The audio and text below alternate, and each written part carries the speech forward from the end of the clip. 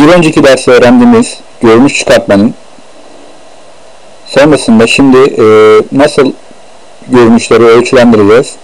Şimdi onu görelim. Buradan öncelikle nasıl bir ölçülendirme yapacaksak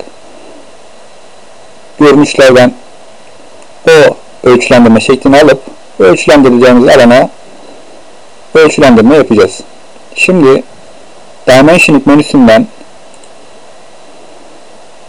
ölçülendireceğimiz alan neresi? Örneğin buradan bir boy ölçüsü verelim. Bir üst tabana tıkladık. Şimdi bir alt tabana tıklayalım. Ve mouse'umuzu sol tarafa doğru çekelim. Daha sonra tekrar tıklayalım. Bu şekilde bir ölçülendirme yapalım. Tekrar şu alanları çekelim.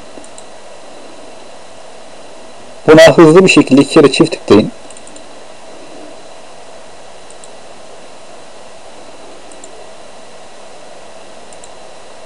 Tekrar komutun içerisine girip işlem yapmanıza gerek kalmaz. Ölçülendireceğiniz yerler neresi ise o alanlara tıklayarak işlemlerinizi gerçekleştirebilirsiniz.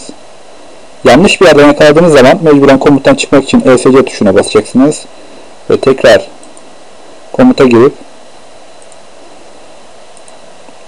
seçeceğiniz yerleri bu şekilde seçebilirsiniz. Örneğin buradaki çapı ölçelim.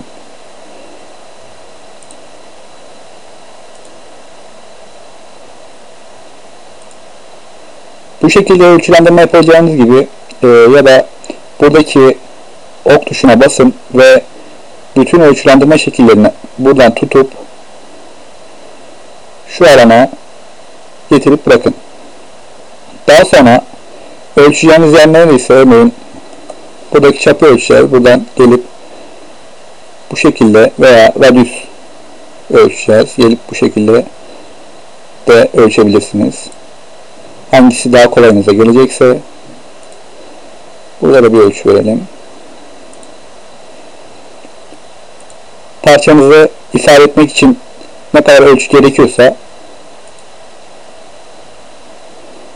tümünü buradan vererek işleminizi gerçekleştirebilirsiniz.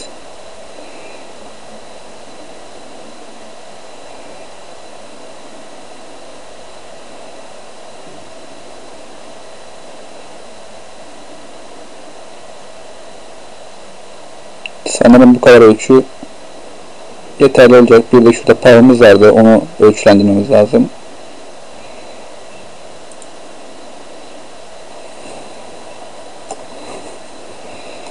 Mouse'umuzun tekerine basılı tutup ekrana bir kere tıklayın. Bu alana biraz yaklaşalım. Ve daha sonra mouse'umuzun tekerine basılı tutup parçamızı böyle aşağıya doğru alalım. Biraz daha yaklaşalım.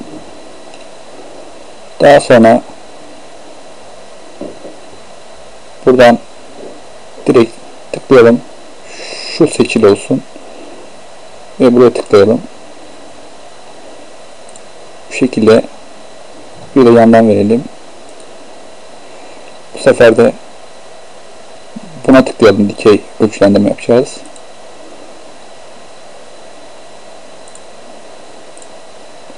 Tekrar mouse'umuzun tekerine tıklayalım. Ekrana bir kere tıklayın ve mouse'unuzu kendinize göre hafiften bir hareket ettirin. Bu şekilde bir ortalama yapın.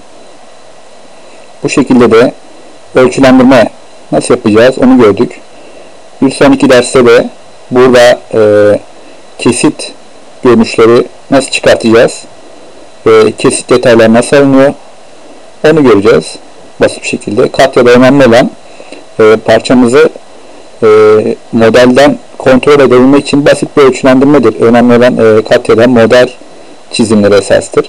Bu nedenle bu şekilde çizdiğiniz modelin aynı zamanda kontrolünü yapabilmek için basit de olsa bir drafting bilmeniz gereklidir. Bu şekilde basit bir parçayla drafting'deki ölçülendirme komutlarını, görünüşlerini ve kesit detaylarını nasıl yapıyoruz onu gördük.